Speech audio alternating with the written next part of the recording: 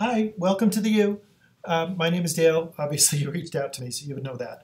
I like doing videos because it's a lot easier to show you like how I got to where in screen capture. But if you ever have any questions or if there's something that you'd like access to, or if you wonder we have something like today, Mexico newspapers, let me know and I can dig around and make proposals. And the answer might not be, yeah, we have that, but it might be like, oh, well, let's give it a go. So, for newspapers from Mexico, I'm not sure. I did some searching around, and actually, I did like newspapers in Mexico in the catalog, and I found some old digitized ones from like the 1890s and 1915 that ran for a year, which is not useful at all. So, let me show you where I find Spanish speaking papers that you can cruise through and see, is this what you were looking for? Or is it too much like United States based and we want more Mexico, Central, South America, and things like that? Then there might be ideas that we can pursue with that. So, first of all, how would I find newspapers? In our library databases, oh, by the way, for login for off-campus access, when you're not on campus, or if you can't access something, from here on out, don't pay for anything if you can. But if you go to databases, there's a couple places to go. If you're not familiar with a form of media, so most of these databases are like academic journals, and if you just go in by journal indexes or things like that, the list is going to be huge. But if you go into like videos or if you go into newspapers, the list is kind of sustainably small. Access World News, we're really disappointing. If you go down to Mexico City, here, let me show you. If you go down to Mexico, the only one that we had full text for was like an English version of like the BBC for Mexico.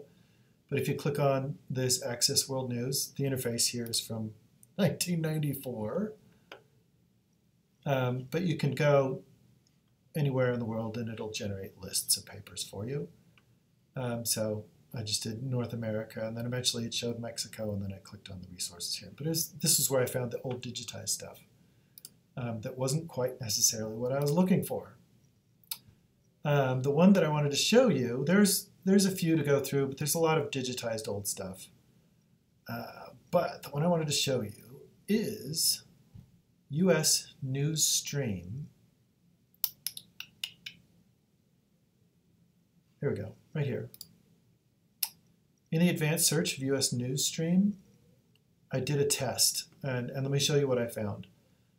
So for advanced search, well, you can even see the search that I did. Oh, there goes all my suspense.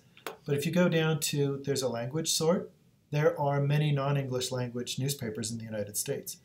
And I remember that I already clicked on Spanish. Why am I here at all if I don't get to show you any of that cool stuff? Where did I get this term? I went to Wikipedia and said, what's one of the big newspapers in Mexico? And it gave me this title. But when I went there, my browser translated everything into English. Oh, but now it's back to Spanish. How cool. So, but when you're looking for something, it doesn't do the translate in here. It looks for the specific characters that you type in. And I'm not sure if the accent matters, so I don't know if you need to put that in. But I put this term because apparently that is somebody who was just in the paper, they said they were just captured, or the wife of somebody was just captured.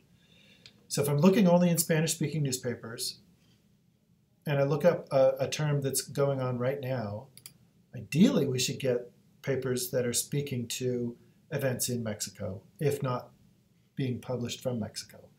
How I would go about that is in this sorting list down the side, you can go to publication title.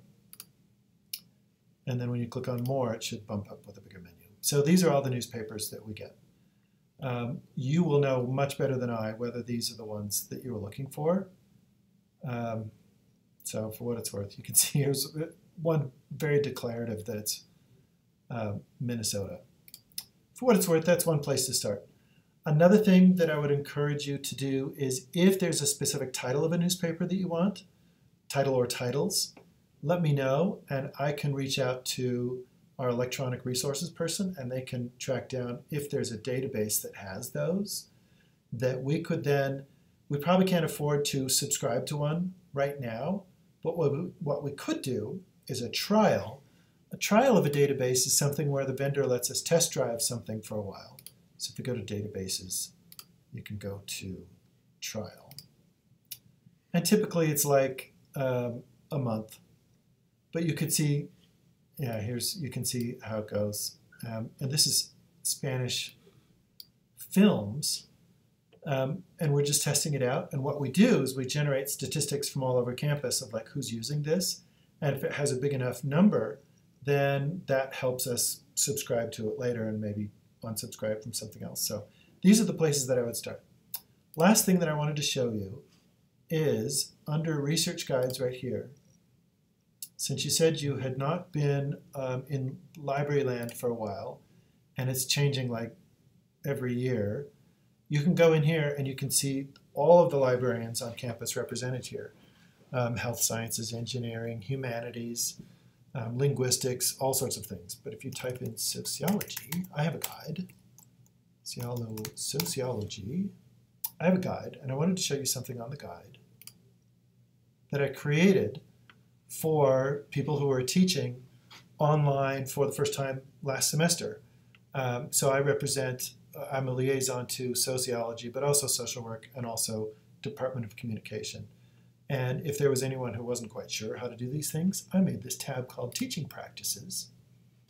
And I created a video, the Big Four, what you need to know about the academic library. And you can break those down into individual YouTube chunks where it's how do I search the catalog, how do I do database research.